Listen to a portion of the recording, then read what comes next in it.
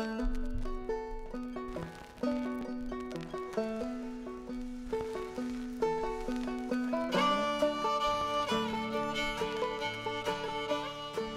are you?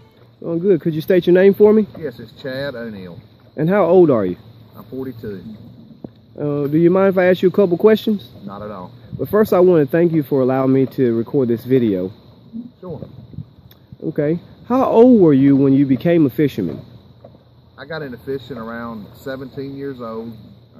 I got me a boat right here in Belhaven from Privateer Boats, and been fishing and crabbing that boat all my life. Okay. Well, how did you get involved in the fishing?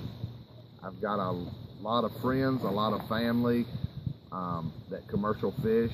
My grandfather was a commercial fisherman by trade, and just loved the water and love what's in it. Okay.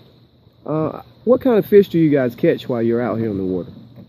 We catch striped bass, we catch speckled trout, we catch flounder, mullet, spots, croakers, and then when we're not fishing, we're crabbing.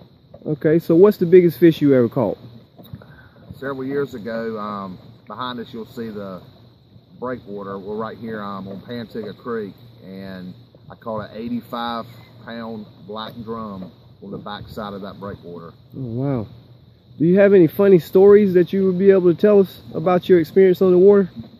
Well, probably the one that comes to mind is funny now, but 10 years ago or so, I was out and put my boat upside down on that break wall when I was out there setting nets in rough waters, and started taking on water, and I had to abandon ship, and my boat ended up on top of the wall.